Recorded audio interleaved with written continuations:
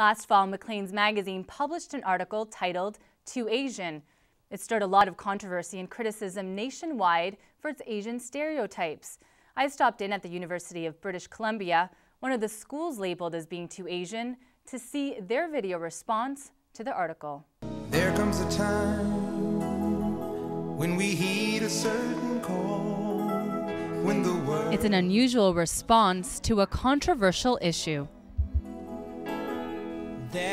This video, created by a UBC student, is a response to the provocative Maclean's article called "Too Asian." The video has been online for about 2 weeks now, and we have over 8,000 hits. Published last November, the article labeled universities such as UBC and U of T as being too Asian. In their words, so academically focused that students could no longer compete or have fun. The article sparked such an outrage that Maclean's apologized for the title, later renaming it the enrollment controversy. I think Maclean's was sitting back thinking, okay, enough time has passed. Thank goodness the issues finally died down in the media. I think it wouldn't be an exaggeration to say that this music video has single-handedly put the issue back into the headlines.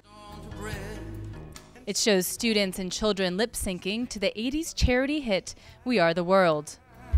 We are the world. We Are the World remains, first, foremost, the very best. Taglines pop up throughout the video, poking fun of Asian stereotypes and cultural appreciation by non-Asians. So if we have something that is both a hybrid work of art and also a piece of journalism, something that works that border, then we have something that responds to an issue, as this video did, as other videos have done, but also it lasts. So then people who know nothing about the issue can still watch this and they can think, wow, this is worth sharing, this is really interesting.